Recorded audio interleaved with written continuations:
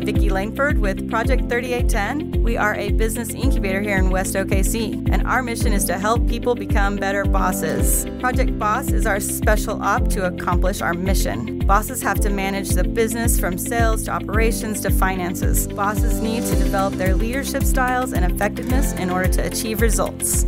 And our boss members participate in peer coaching through Boss Board meetups and Boss Board Roundtable. We expose our bosses to subject matter experts and introduce them to key players to help them achieve their business goals. Hello, bosses.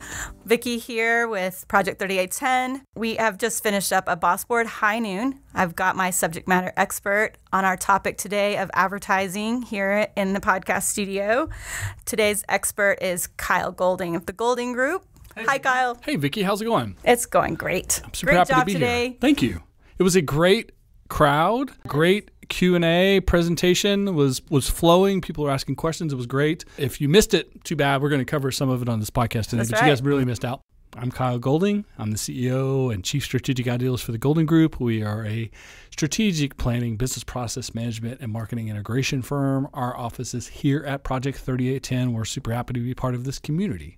Awesome. And Kyle is on the advisory council here, so our incubator tenants get access to our advisory council. So it's great to be in the studio with you again. Kyle has gotten me into this whole podcasting thing over the years that we've been neighbors here, and finally made it happen. And so I appreciate your continuing encouragement.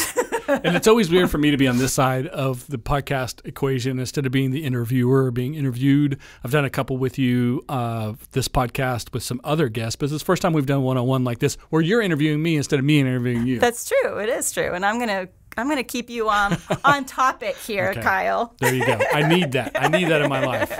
Today's topic is advertising, and I know you will love to talk about everything and how it relates to the marketing scheme of things, and marketing is first. We're going to assume that you're going to read the blog posts and listen to the podcasts that we already have, and we'll put some links to those in our show notes. Yeah, for sure. But today we want to specifically focus on the advertising piece, what we do in our business, and how advertising helps us. Go, Kyle. Let's start How does right. advertising help us? Right. Well, we'll start Why right. do I need to advertise? Start right off the top with the definition, and I'm not talking about the American Marketing Association's definition or the Ad Club's definition. My definition for this conversation and for the presentation we just did, because I think it's important to make some certain distinctions. Advertising is paid placement of your message. It can be traditional, like print, in a newspaper or a magazine or some other sort of publication. It can be a billboard, but it could also be on a website. It could be inside someone else's email. It could even be paid placement of a social media post, anything where you pay to boost that post or to put it in front of a specific audience, etc. The reason that that's important is it's a specific message, and it could be brand message, or it could be sales oriented. It could be call to action, or it can just simply be that you exist in what you do. But you have control over that process when you pay for the placement, as opposed to organic social media or public relations or other types of communications. So I think it's essential for everyone to understand that when you pay for the placement, you're in control of the process as far as you're willing to pay. Yes. And then there's got to be an ROI. Right. And so that's the equation and the balance, and how do you get started and where does it go from there? Right. Which is all the things we'll talk about today. Yeah. All right. Well, okay. So I'm a business owner, and I've got my branding on track. I know who I am. I know what I'm offering. I know my customers. I'm ready to advertise. Should I go to an advertising agency? She set me up with a softball right off the top of the softball, because I'll say this, I'll be very distinctive and probably maybe controversial. Let's do it. I'm going to break some hearts here, but no, don't go to an ad agency. Yeah, why not? I'm not a fan of the ad agency model of selling you creative and buying your media. They double dip on the media buys. It's a whole thing. But it's not constructive to talk about why to not go to advertising agencies here. I do want to talk about the fact that there are so many tools and so much information for business owners now to manage their own advertising, and then it keeps them engaged in the process, and it reconnects them back to all the marketing efforts that we already talked about. The way you advertise and how it works and how it doesn't work and all of the feedback that comes from running ad campaigns is beneficial to the business owner or at least the management team, the leadership, the decision makers to know and understand and be involved in. Yes. And when you third party, and I'm a third party provider, I provide third party services, so I'm not saying don't work with third parties, but stay super engaged. Yes. And understand the why. And we'll talk about today more of the why of the conversation than the actual execution. Yeah. But you do need to look to your outside experts, whether it's ad agency or a consultant or a business coach or just other business owners who've had success in similar areas that you have, about some places to start. Some general, like how to dip your toe in. Yeah. Because once you start, you can learn what works and what doesn't. You can make those adjustments and you can do better moving forward.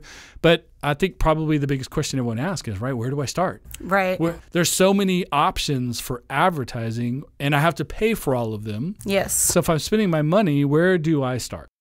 And I think that the type of business you're in is really important. So if I'm a brick and mortar retailer, right, I want to I want to use, Google My Business. I want to use tools like that are going to be local. Geographically connected. Yes. And something that makes more sense about how people search for you, how people find you, how you get that message you paid for and in front of them, as opposed to something that's more generic or accidentally hitting their feed, if you will. Right. So business to business type of advertising is going to be a different thing. An much more e-commerce specific, store is going to need a different type of thing. So really, and that's where I think what you're getting at about advertising agencies is as a business owner, it's very easy to just sink money into a promise of a result without actually taking it a little bit like baby steps. Let's experiment. Let me see what this one thing does. And then making sure that you're getting a targeted a service provider, advertising agency or other that's specializes in the type of lane you're in, that specializes in retail, that specializes in e-commerce, that specializes in B2B, and things like that. And your messaging needs to make sure that they align with your messaging that you've already established in your marketing plan. It seems like today, 2022, you would say, God, there's thousands of options. Like, where do I start? Like, I don't know where to start. But the beauty of that is that you can experiment. You hit the right word exactly. You can experiment for smaller and smaller amounts of money. It used to be back in the day, back in the 80s and 90s and early 2000s, right? If you wanted to run a newspaper ad or if you wanted to run something in an industry-specific publication, it cost a lot of money. Yes. And sometimes they would even lock in the contracts. You have to do multiple buys and you have to do so many months and so many, buy the whole year at the same time to run your half page, quarter page, full page ad and whatever publication makes sense for your product or service. And you committed to all that before you ever got a single ounce of feedback. You were on the line for thousands and thousands, sometimes hundreds of thousands of dollars. A lot of times because the big guys are doing it. Yes. And you keeping up with the Joneses. It's really hard to go head to head. Right. But today, you can run Facebook ads for $50. Yes. You can do a Twitter promoted post or Instagram promoted post. Yes. You can retarget your online ads and you can promote your website. There's all kinds of things that you can do that are small buys. But if you are paying attention, this goes back to you versus an agency, right? But if you're paying attention to the small buy and the messaging, you have a singular message, right? For advertising to be effective, it has to be extremely focused. You have to have a single message, and that message needs to be based on your value proposition, your position in the industry, that argument you can make where we win this argument every time. Right. Like when we go up against our competitors, we want to lead with our strength, our number one best strength that we win the most with. And that's that focus. You don't want to add that says 6 things. You want to add that says 1 thing. Right. Whether it's print or digital or any other type of format, no matter how the ad gets in front of someone, it needs to be very focused, very specific. And then, the traditional idea has to have a call to action, right? Well, yes and no.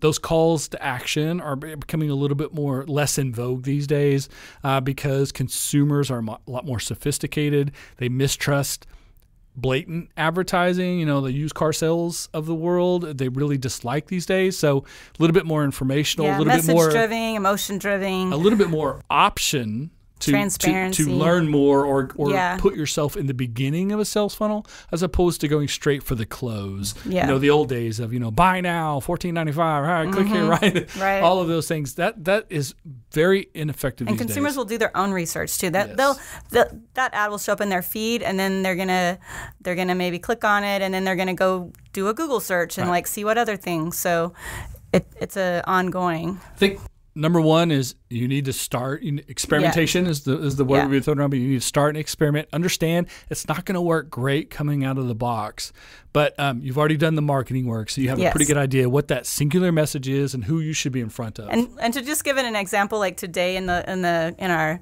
high noon, we have an insurance guy that's a client here, and he says, I can't compete with Geico 15 minutes because our process is longer. We do more. We do more analysis and stuff. And so that was like, well, your value proposition is not going to be attracting customers that need a quote right away. Right.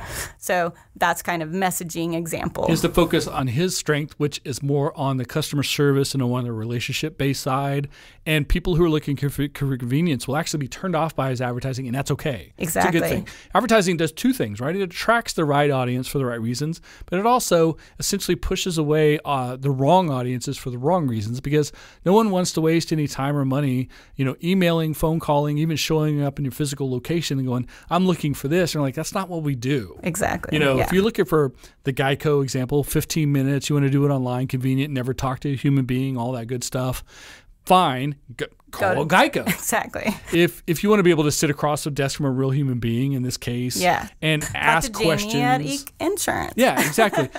And so the advertising should reflect that. Right. People too often are very nervous about being so specific about here's who we service and no one else. Right. They're so afraid that pushes people away, but it should push people away because you're attracting people who weren't going to do business with you anyways, because they're not looking for what it is you have to offer. Everyone has strengths and weaknesses. Right. Every human, every organization, right. every business. So, avoid your weaknesses and lead with your strengths. It's pretty simple like that, but too many people get too excited about everyone loving them and everyone knowing what their product is, their service, and kumbaya and all that good stuff. We can't please everybody. You can't. No one ever has. No one ever will. Why waste your time and money doing that? But going back to the idea of experimentation, you won't know until you get started. Yeah. You got to do the first round. You got to experiment. Do your A/B testing. Don't run one ad. Running one ad doesn't tell you anything. Yeah. You have to run A/B. And to be honest with you, these days when I tell clients it's an A/B test, what I really mean is more like A, B, C, D, E, F, G. There you go. I'm really running typically, especially when it comes to something like Facebook ads or Twitter or Instagram, I'm running 2 campaigns and then 2 to 3 variations per campaign. The difference between using video and photo, the difference in the headline, etc. But ultimately, most of that's going to fail. And it sounds silly to say you run some advertising that will fail, but what you're trying to do is eliminate the things that aren't going to work as much so that you can focus eventually on the advertising, whether it's the platform, the message, the presentation, the consistency, et cetera, that actually leads to potential conversion. Yeah. And that's the whole point of the game. Right. And I learned today that advertising is really a bucket of communication. One of the tools in the communication bucket that a company should use wants to spread the word about what they do and what they offer. And it's the paid option, like you said. Yes. So what are the other things in that communication? So paid placement. Doesn't matter how you create the advertising, but you pay for how it shows up, who gets to see it, frequency, size, importance, all that good stuff. So that's advertising. Typically called advertising. Yes. The way I see it, the way we're having the conversation. Right. So then you have all the things that you don't really pay for the placement, although you might pay for production or other aspects of it. That's your social media feeds, your email marketing, video marketing, event sponsorships, all kinds of things where you've put your message or your logo or some information about your company in places not necessarily hoping people will find it, but understanding not everyone will. If you put it on Twitter, it depends on how many Twitter followers you have. Same thing with Facebook, Instagram, etc. So people can share it, and there's some way that messages can expand itself. But if you have 10 followers on Twitter, putting a post on Twitter is going to eventually get into potentially, and probably not even all, 10 people that follow you. Now you have 2,000 followers or 20,000 followers on your Twitter page, you have much more likely that it gets in front of them, but you still don't have control over guaranteeing it gets in front of someone and the size and the format. You just have to follow the rules of Twitter or Instagram, etc. Same thing with sponsorship of events, community events, or something like that. Your name is on the sign, your logo is presented. They might say your name from the stage or all that kind of stuff. And you paid to be there, but you still didn't get to say, you have to do this at this time, and I have to be on top of the thing, and I can't be listed with someone else. And if my competitors are advertising, I'm out. You have no control over that in communication, often called external communication. Sort of the umbrella is mass communication. I break it down internal and external communication. Obviously, internal is talking to your people, making sure your people know the story. They got to know what's up because someone's going to call or email. What they should say and not say. But external communication are all of these things that doesn't fall under advertising or public relations. Now, public relations is what's called earned media, and you earn it by pitching a story or participating in something that is newsworthy and for the community good. So in the case of the old school publication, right, you pitch to a newspaper or a TV or radio news program where they're journalists. If you pitch them a sales pitch, they throw it in the trash. They don't want to hear about how cool your product is. It's on sale. You should come on down. We'll treat you like family, all that good salesy conversation. That's not anything anyone's interested in a PR pitch. But if you've created a new type of technology or you're doing something that's really innovating in industry, if you're meeting a community need, if you're selling something that's just a commodity, beer, hamburgers, anything of that nature, you're never going to meet a community need because hamburgers are great, but if you cure cancer, even if it's a product that you're selling that cures something or has an effect. Or you're the hamburger stand that's hosting a fundraiser for the people that are raising money for cancer. If you're doing something in the community, the focus of a story that you would pitch to in a PR case of that, where my hamburger stand is the leading presenter or sponsor for the local Little League team. Right. The story is the Little League team. Absolutely. It's not you. You hope that maybe your name gets mentioned in the story. And you earned some goodwill. You earned it. And people do, goodwill is a great word, because people, when they read things from third parties that are not trying to sell you anything, they're just trying to give you some information, journalists and the like, that's their job, is to be selective in what they present to the community. And it's a community focus. It's not sales focused. Then the trust factor goes way up, the person reading it. And then they get to the end of the article and it says, sponsored by Bob's Hamburger Stand. They go, oh, there's some good people over there. I should go spend my money at Bob's. Again, you don't have control as to whether the journalist puts that into the article and whether people read it that way or if people show up. And the worst part is no one ever, I don't say no one, but on average, people don't show up to Bob's Burger Stand and go, hey, I saw the article in the paper or on the local news, and the fact that you sponsored those kids' T-ball team, I'm here today to spend $12 on a couple of burgers. They don't tell you that. Yeah. They just come through the line and they buy their burgers and they go home, and you never know. Right. So it's a little bit of a passive approach, but the trust factor for the public goes higher. But ultimately what you have is your paid placement advertising, you have your earned media public relations, you have your other communications that you don't have control over how they reach the audience, but you have all that together as your media mix. Your mix are all of this, sort of the all of the above approach to everything. Yeah. And this is where... Is there one, I'm just starting, I'm just gaining some, is there one area of that I should focus on first in the very beginning? The focus is less on what one thing, but how you can do all of it. And it sounds like I backtracked from your question there, but I'll explain. So you can't rely on one thing, because one thing won't always work, and people receive information and process information, and they find value in information in different ways. There's no everyone sees a press release and goes, oh, I'm all in. Right. No, that happens to some people. Some people ignore it. Some people don't care. Some people see advertising and they're like, I don't want to hear about ads. Don't sell me anything. I don't want to hear it. Some people are like, oh, that's interesting. I'd like to know more. And they'll click, the learn more button or whatever it is. Some people will see an organic tweet and be like, and think to themselves like, oh, they're just talking about their business. I like to support local business. Maybe I should do business with them. Right. Everyone has a different motivation, a different inspiration, and a different reason to investigate more. You have caught their attention. Yeah. Now you have to attract them, and it's different for multitudes of people. So depending on one avenue, like, I'm going to go with paid placement because I can control the process. That's great, but there are still people who ignore paid placement. And it costs money, right.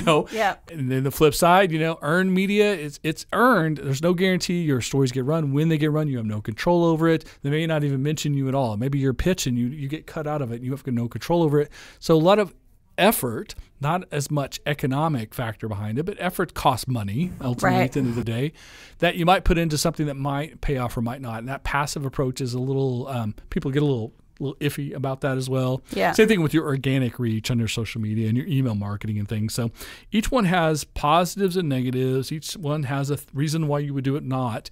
And so a mix of all of them, or at least tempting to do all of them, because you can't always do all of them. Because I'm hearing the new entrepreneur that's starting his business saying, I hate Facebook and I don't use Facebook. Do I have to use Facebook in my business as one of my communication platforms? You do if that's where your customer is. It doesn't matter what you like. Do I have to do all of the social media platforms? Flip of that, though, is, I'm on the committee that judges the Love's business plan competition every year. And these college kids every year, not just 2022, but for the last 5 years that I've been involved, they're going to launch a multi-million-dollar business on Twitter. No, that's not realistic. That's not the real world. You need more than whatever following you could create on Twitter to launch a business that has a ton of investment behind it and all kinds of other efforts. You can, if you want to start a side hustle, you can do it on Twitter because you have other ways of supporting it. You can't launch a business with investor funds and only use social media. You need paid placement. You need some PR at the same time. And so the media mix, the different ways to hit people with different messages for different reasons, and then figuring out which one activates them the most. Yeah. And because I was getting ready to say I'm hearing experimentation again. It goes back. It starts. Everything starts there, but ultimately experimentation has to pay off, right? Yeah. Experimentation will either that fail but figuring out which media mix is right for you. More of this, less of that. Yes. Use this platform the most because my type of customer is on Twitter more than Instagram or something like that. And it also depends. Yeah, it's something we talked about on my podcast one time. Pritch and I were talking. I was like giving the same example, and I was like, if I'm selling beer, well, 21 and up, automatic, right? But if I'm selling clothing based on a style of music that the teenagers are really into, so music, clothing, and teenagers, that automatically elicits TikTok. Right. So there are certain things that are all going to drive you to different platforms, different channels, things like that, again, depending on your audience and who you are and all that good stuff. But to give people, instead of saying it depends on your business, for this podcast, what's key is to not be singular in any approach and then not be settled in it at any time. 80-20 rule, right? You always should be experimenting. 80% of what works, 20% should be experimentation. So, trying a little bit of everything, finding what works because of the feedback from the audience, then that's your 80%. You ride that horse as long as you can, as long as it continues to be profitable, continue to provide beneficial ROI, and do that as much as you can. Learn as much as you can, get as much feedback from your audience, experiment with all the other things too. And you never know when an experiment jumps up and becomes something more effective than you ever thought it was going to. And it comes into the 80%. It goes out of the 20%, it gets into the 80%, probably replaces maybe a more traditional type of approach or something like that. Then your competitors will change, your market will change, the audience will change, and then you'll have to do it all over again. So there's always some experimentation. That's why the 80-20 rule is important, to always be kind of dipping your toes in other things and paying attention. Do what makes sense. Do what has a ton of logic behind it, what has returned positive ROI, but always be thinking of what's the next big thing. Yeah. So last month we talked about sales, and while you were talking, it made me think about, do you consider that initial cold contacting that a sales guy does a form of external communication? It definitely is communication. If it's cold, literally you've never heard of us, then it's just a sales process because marketing hasn't been involved and advertising hasn't affected them at all. Hopefully, marketing should have been involved because he's going to be telling his script should have something to do with your brand messaging. Yes, but it hasn't presented the opportunity. Hopefully, even a very cold call with, "Hey, this is so and so from the Acme company, right? Have you heard of us? Oh yeah, I've seen your ads, I've seen your Facebook post. It showed up on Twitter one time. A friend told me about you." Yeah. There's all kinds of aspects like that to hopefully connect, and a good salesperson will try to find those connections. Yes, but they're usually getting a call list that's been curated based on your demographic information. Hopefully, but to me, I'm kind of drawing that connection of a paid ad. Right? Yeah. Which is going to kind of blanket a lot of people that haven't heard from you and with a call to action. You have control over like your sales team and like the calls they make coming from a list and curated and things like that, and the pitch they'll make. You have control over that. You have zero control over the receiver, much like all advertising. Exactly. Like the person seeing it, you never know who they are and how they received it and if they get it or not. Yeah. And that type of top of funnel effort isn't going to be right for every business, but a business to business type of business would probably benefit from being able to call those leads that are your exact right customer model. In a perfect world, every cold call becomes sort of warm because you say, I'm from the so-and-so company. Yeah. And I'm some way familiar with you. Some sort of advertising, some sort of marketing effort has reached my brain at some point.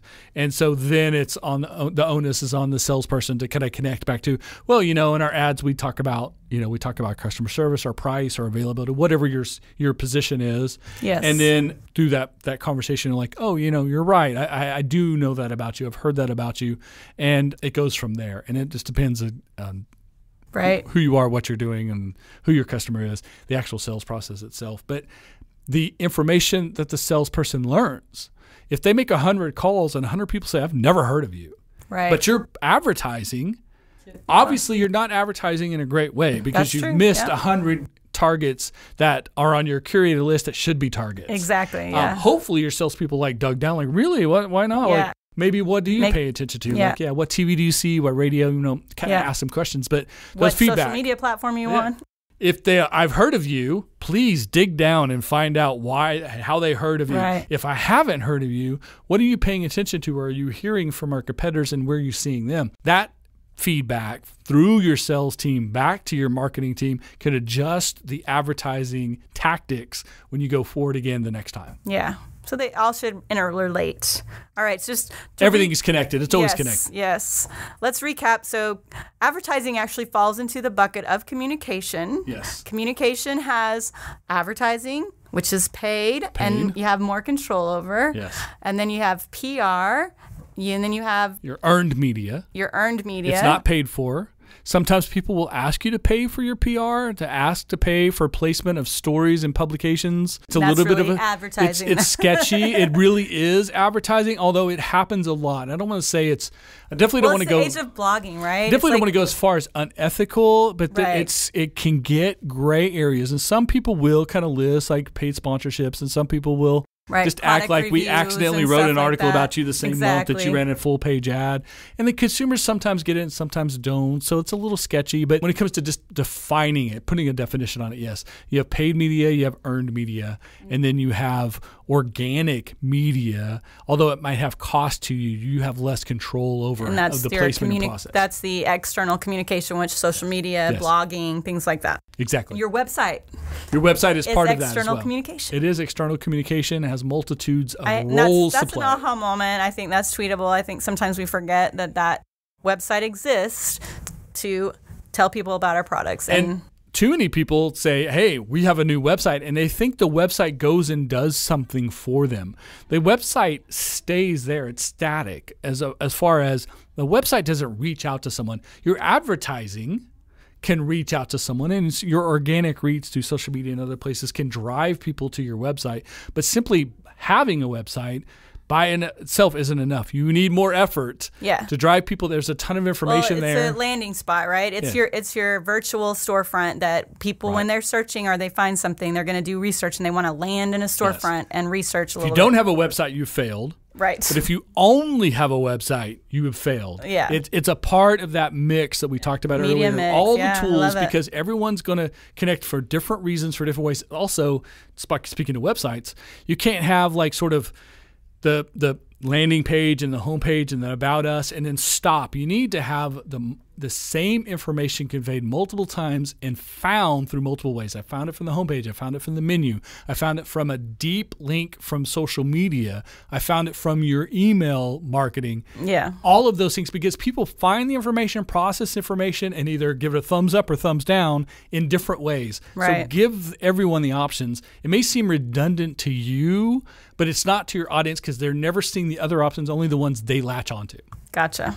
All right, man. Great conversation. Our subject matter expert, Kyle Golding. Have a great rest of your day. Thank you so much, Vicki. It's weird to be on this side of the microphone, but it was a good conversation. Awesome. Thank you.